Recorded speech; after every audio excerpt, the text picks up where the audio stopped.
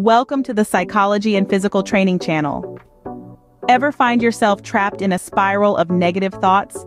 Here are the 8 Japanese techniques to help stop overthinking. Overthinking is a common issue that many of us face. It's like a quicksand trap for the mind. The more you struggle, the deeper you sink.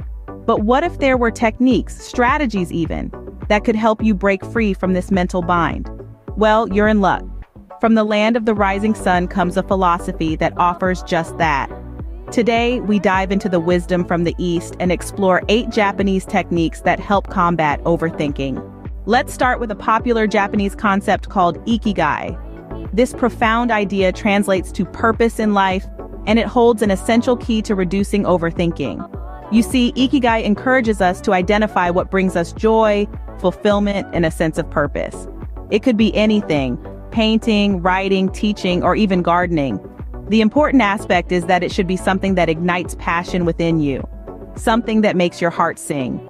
Now, why is it crucial in our quest to stop overthinking? Well, when we focus our energy on these meaningful activities, we naturally divert our attention from unnecessary, worrisome thoughts. We become more present, more engaged in the moment. This simple shift in focus can make a world of difference in our mental well-being. So find your ikigai, your purpose, and let it guide you away from the maze of overthinking. Next up is kaizen, a principle of continuous improvement. Derived from the Japanese words kai, meaning change, and zen, meaning good, kaizen is all about embracing incremental transformations. Instead of seeking monumental shifts overnight, kaizen encourages us to make small, manageable adjustments to our habits, routines, and thought patterns.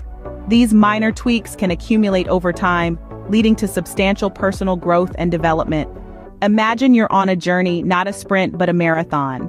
Every mile you cover, every step you take is a testament to your progress. That's kaizen. It's the art of making small changes today for a better tomorrow.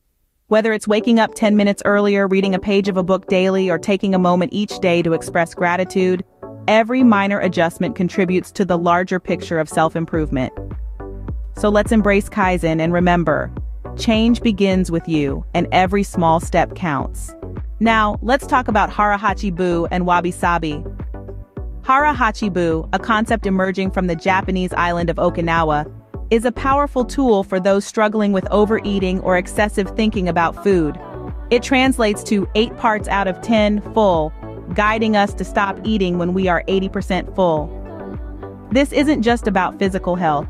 It's an exercise in mindfulness. It encourages us to tune into our body's signals, to appreciate each bite, and to avoid the mindless consumption that can so often lead to overthinking. It's about recognizing when you've had just enough and understanding that just enough is plenty.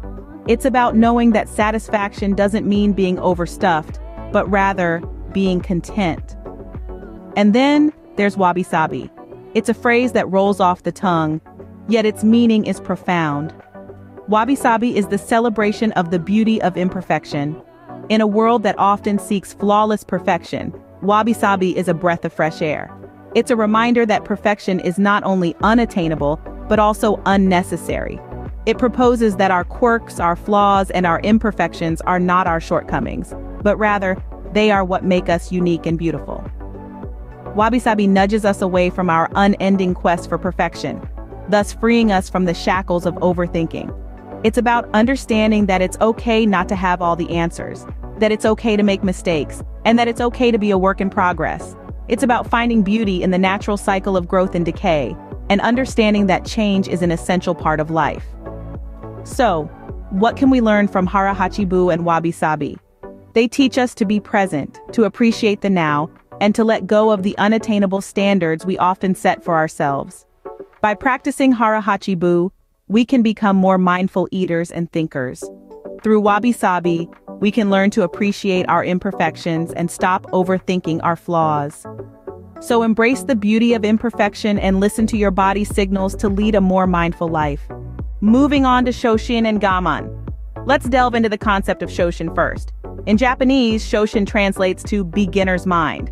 It's a philosophy that encourages one to approach every situation, every task, every problem with the openness, eagerness, and lack of preconceptions that a beginner would have.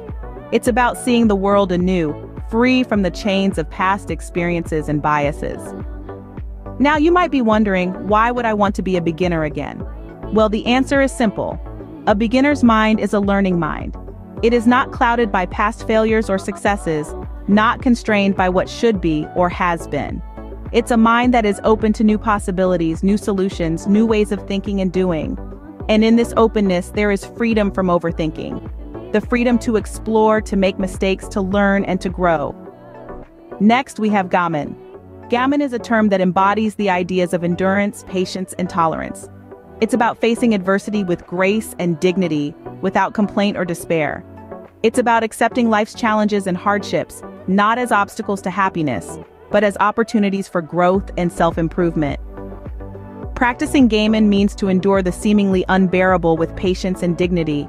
It's about standing strong in the face of adversity, about pushing through the tough times with a sense of calm and composure. When we practice gamin, we are not ignoring or suppressing our pain or difficulties. Instead, we are acknowledging them, accepting them, and patiently working through them. In the practice of gamin, we find resilience. We learn to weather life's storms with grace and dignity, to endure the unendurable, and to find strength in our struggles. And in this resilience, we find freedom from overthinking. The freedom to face life's challenges head-on, to find solutions instead of dwelling on problems, and to move forward with courage and determination.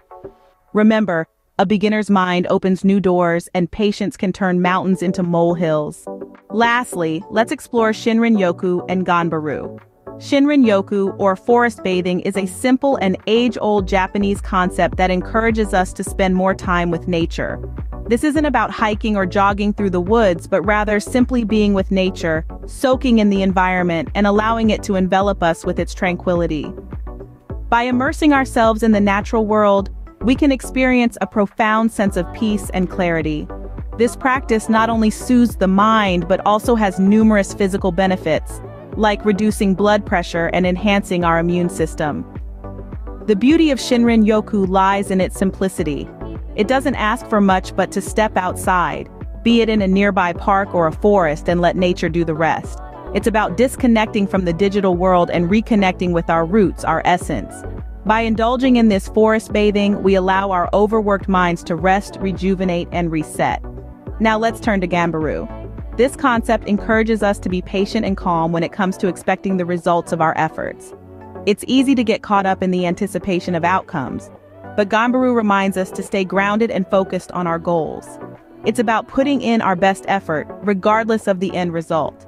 Ganbaru is the embodiment of resilience and tenacity.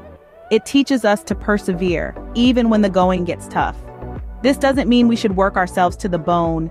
Instead, Ganbaru promotes a balanced approach to striving, where we give our all without compromising our well-being.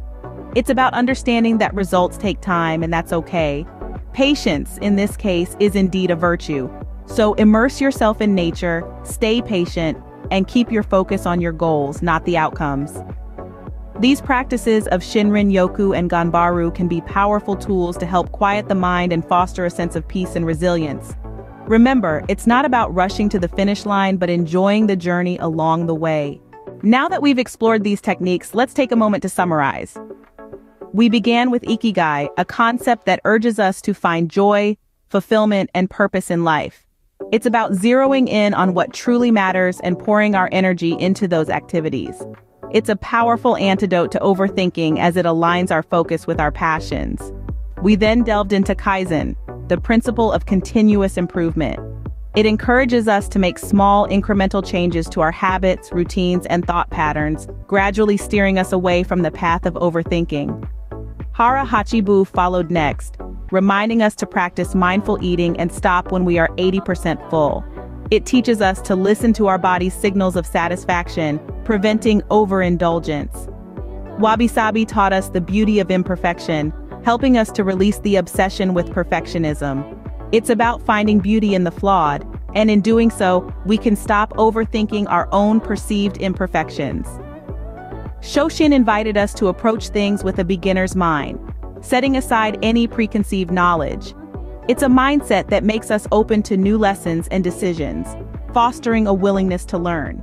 Gaman taught us the art of patience, especially in challenging situations. It encourages acceptance and calmness, directing our focus towards solutions instead of overthinking the worst outcomes. Shinrin-Yoku, or forest bathing, encouraged us to spend more time with nature, fostering a sense of peace and tranquility that keeps overthinking at bay. Lastly, Ganbaru reminded us to be patient and calm when it comes to expecting results. It urges us to stay true to our goals and not worry about the outcomes too soon. Remember, the key to overcoming overthinking lies in these simple yet profound Japanese techniques. So, that was a journey into the Japanese art of overcoming overthinking. These 8 techniques, each a gem in its own right, offer a unique perspective on how to navigate life. From finding your ikigai, embracing imperfection with wabi-sabi, to forest bathing with Shinrin-Yoku, and staying patient with Ganbaru, there's a lot to learn and implement. These are not just techniques, but a way of life. Put these techniques into practice and watch as the clouds of overthinking start to dissipate. Sayonara and happy thinking. And if you like this video, do not forget to subscribe and follow the Psychology and Physical Training channel for more videos. Thank you for watching.